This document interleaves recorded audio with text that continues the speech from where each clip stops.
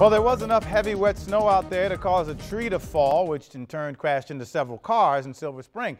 In fact, one person was badly hurt. Photojournalist Kurt Brooks was on the scene. We're here in the 2900 block of Newcastle Avenue in Silver Spring, where a tree has come down on top of an SUV.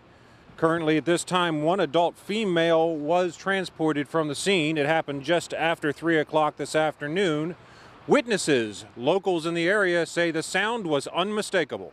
Living in a forest, we understand the risks. Trees fall every hurricane, they fall every snow year, and we know what can happen. And when you hear that sound, unfortunately, you know what it is. We're just fortunate that none of us are seriously hurt. Crews are currently assessing the damage and trying to determine how to remove the extremely large tree off of the SUV and another SUV up the hill that was struck when the tree fell.